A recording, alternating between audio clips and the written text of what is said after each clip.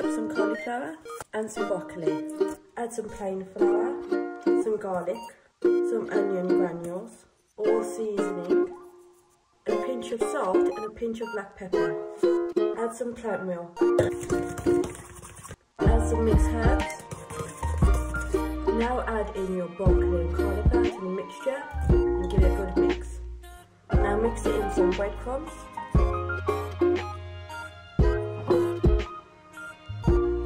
Spray some oil all over the cauliflower. Now add this in the oven up to about 25 minutes until it's fully cooked. Mix some barbecue sauce into the cauliflower wing, and this is what it looks like. Comment below on how you guys like to make your cauliflower wings and broccoli, and thank you very much for taking your time out and watching me. Bye!